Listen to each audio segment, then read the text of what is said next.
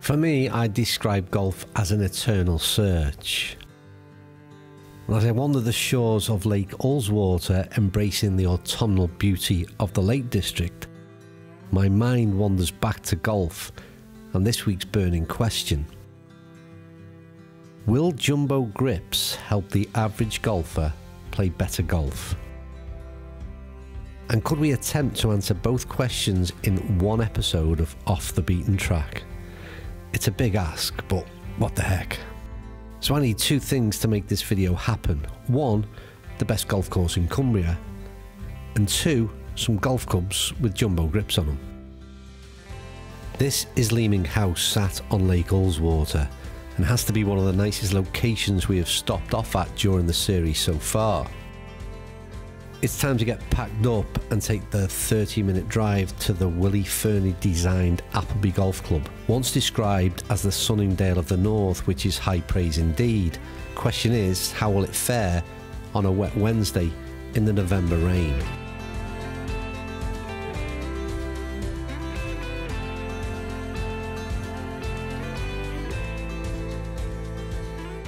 Fairways roll like a crumpled duvet.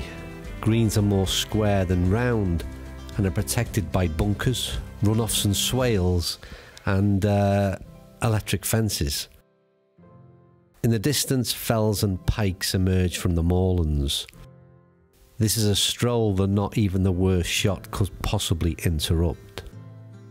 So we may have found one of the best courses in Cumbria and certainly found somewhere off the beaten track. But what about jumbo grips? Are they really a thing? Can they help me? Can they help you? Or is this just another gimmick?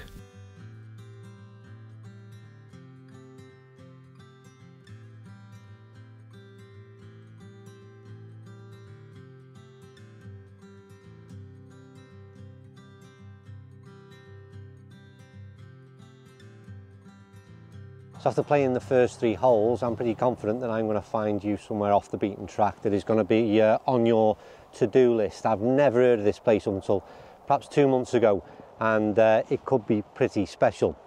But we've got 2 things to do. Have a look at this golf course and of course jumbo grips. I was sent a whole load of grips, different types, shapes and sizes by Jumbo Max.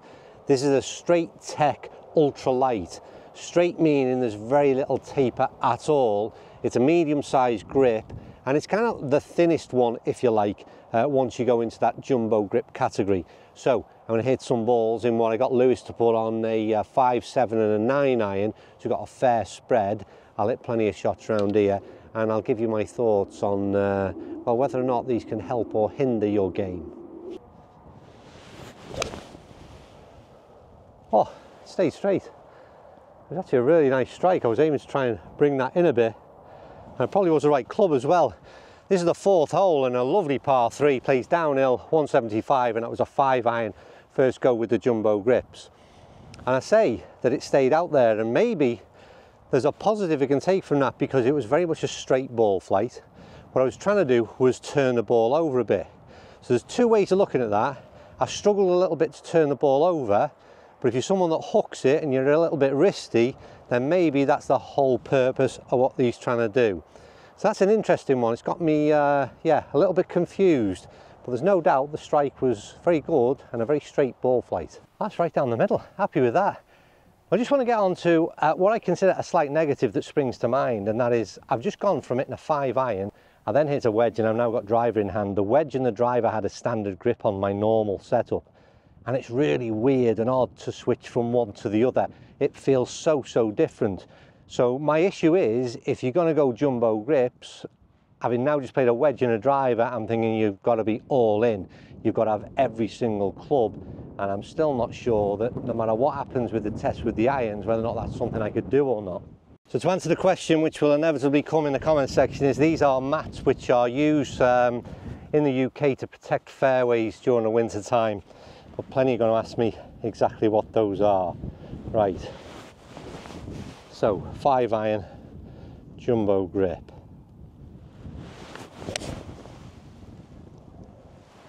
I've pulled it down the left. It's actually long, if anything.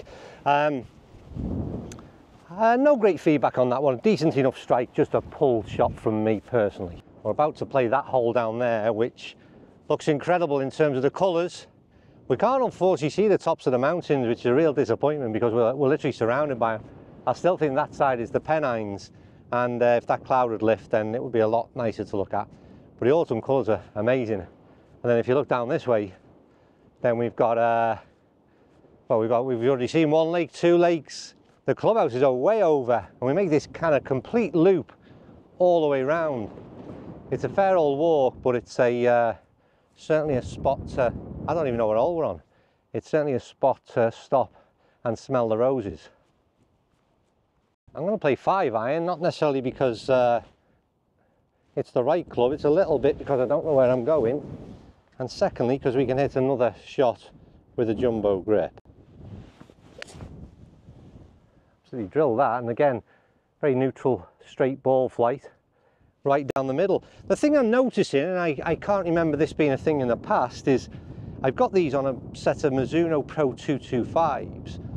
Every ball I've hit so far, and they've all been 5-irons, I better hit some short irons, they've all been a fairly low ball flight. So again, I have a tendency to hit the ball very high with irons, and that might be reducing that element of risk to gain. So it's just interesting the impact it's having on my own personal ball flight and ball flight characteristics. But I will be definitely looking to do some dry ball data with these in a separate video.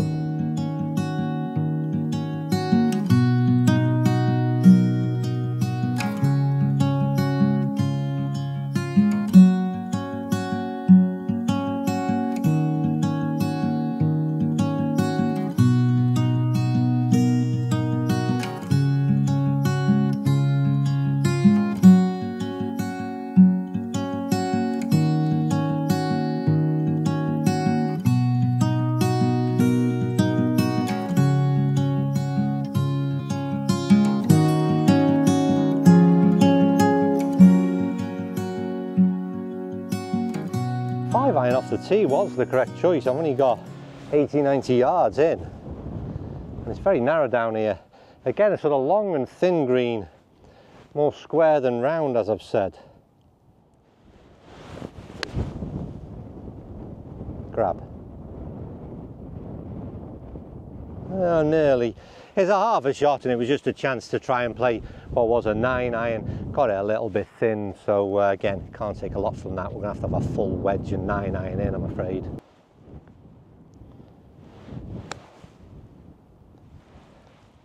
Oh, I come down here just to drop a ball and show you this this bank and runoff that, to be honest with you, 90 yards away, because of the light today, I don't even think you'd have picked it up. And it is a shame we're filming in pretty poor light. It's also worth noting I'm filming off winter tees, and some of the tee boxes, I'm looking for the next one right now, are a lot more interesting, obviously, off the proper full tees. So it's a shame to not be able to show you this place in all its glory. For those interested, today in the clubhouse I paid £40 to play 18 holes. It's super dry underfoot. I've got a fresh pair of FootJoys on, and the greens are firm, so great condition, but you've got some winter elements to contend with, like mats and these kind of winter tee boxes and such like. Also worth noting, it was cheaper if I'd have booked online, because it was 35 quid and I got charged 40 quid in the clubhouse, which annoyed me a bit. I have 9-iron ready because I'm pretty sure that's going to be the yardage I've got left into this next hole. But one other thing that I think is a major issue for anybody who's looking to promote jumbo grips in any way is that you can't try them. There's nowhere to sort of try before you buy, so you've got to fully commit, and that means buying at least one, stripping one of your clubs and putting it onto something. So I think that's an issue that I'm not sure how they resolve it, but maybe there should be some demo clubs available made from Jumbo Max themselves, putting across retailers, because I don't know, is that not an issue for everybody? Have you ever tried them, and if you have, how did you manage it?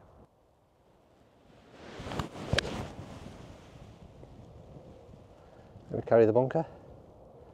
Oh, it carried the bunker and got a bit of a wicked kick. I'm going to try another ball as well, because it is a 9-iron distance. There was a slight pull. I changed the swing slightly, and I'll tell you why in a minute or two. We'll see if we can get a slightly better shot than that one. Yeah, that's better. That's right at the flag. Yep, right distance control. So one of the things I found is that in recent videos, you'll notice I've been kind of working on this kind of wrist hinge setting very, very early in the swing. One of the things I've noticed with jumbo grips, it kind of makes life a lot harder to hinge the wrists. And that swing that I played then was very different. It was a bit more all arms, if you like. So again, it's a positive and negative depending on where you are with your own swing type. If you are very wristy and that's causing you a problem to flick the wrists and all kinds of problems can happen, then maybe that would eliminate that because it's certainly more difficult to get the wrists involved.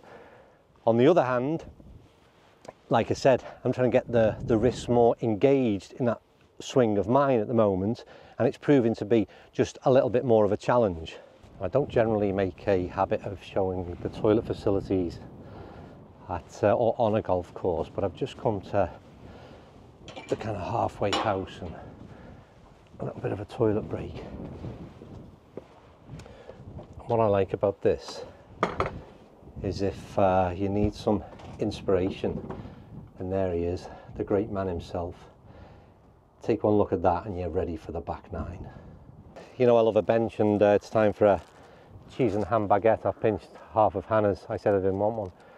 And it's just a shame really, the light isn't great, and the fairways are like a crumpled duvet, I think I said, is that you're not quite picking that up in the light. It's one of those courses where there's no such thing as a flat lie. It's got a lot of the kind of Hollywell vibe in terms of that, and the sheep as well.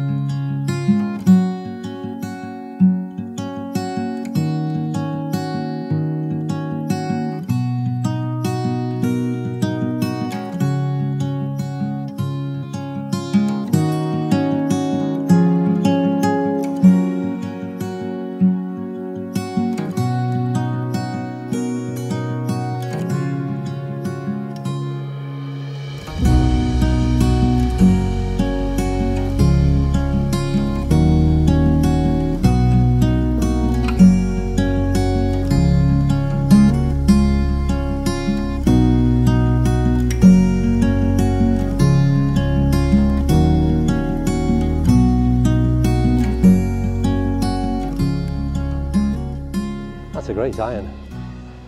Should be spot on. And I think, to be fair, again, it's that neutral ball flight that really interests me, and I just almost ready to sort of quit the video in terms of the review of my thoughts on these, at least, because I think I'm going to be a hard one to shift, because whilst I'm okay with them, I'm not really seeing anything that's going to make me jump and switch. So I don't know. I'm almost finished, I think. Roll out a bit.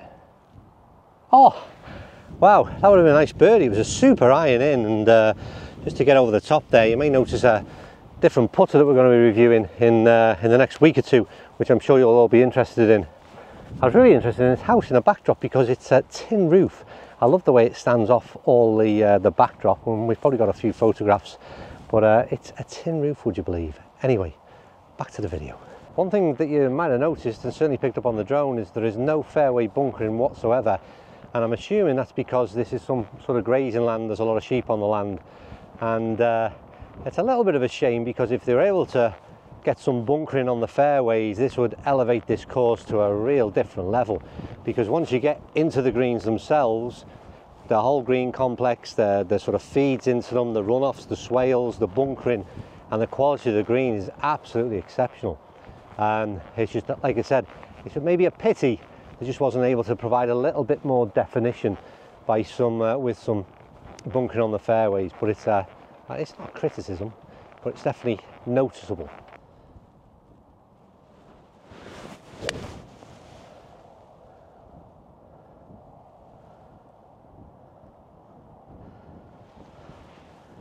I say the same thing after every shot. It's the straight ball flight that is without doubt a noticeable factor. So it's a huge positive. We can't ignore that. Maybe I'm being greedy, wanting more than that, but yeah, it's definitely straightened the ball flight. It might have just lost a little bit of launch. Certainly with that 5-iron, I seem to have hit the ball very low. And again, I'm not sure. Dry ball data is going to have to be gotten on TrackMan, and maybe a separate video later on this week if I can get time to do it, comparing these 3 irons with same 3 irons but with standard grip on.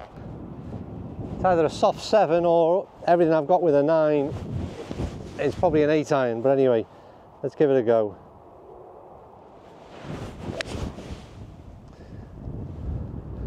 Wind's got to carry it a bit more. I think that's going to come up short. Yeah, it is. And I was right, it was probably an 8-iron. Unfortunately, we don't have another straight ball flight, but that's me done. I'm going to leave it there. I've got to walk up 18, and I don't want to finish off with an audience in the clubhouse, so we'll quit now. Appleby's been a really interesting golf course, and I would love to play it on a summer's day or a crisp winter morning, and see a little bit more of the backdrop as well, which is unfortunate we can't show you today, but it's been really enjoyable. And as for Leeming House, what a stunning hotel, really nice, and the location is everything. The Lake District is such a wonderful part of the UK, and if you get a chance, then make sure you visit. That's me done. All I've got left to say is we're definitely going to take this one indoor onto TrackMan, and we'll see where we go from there. But at this stage, for me at least, the jury's out.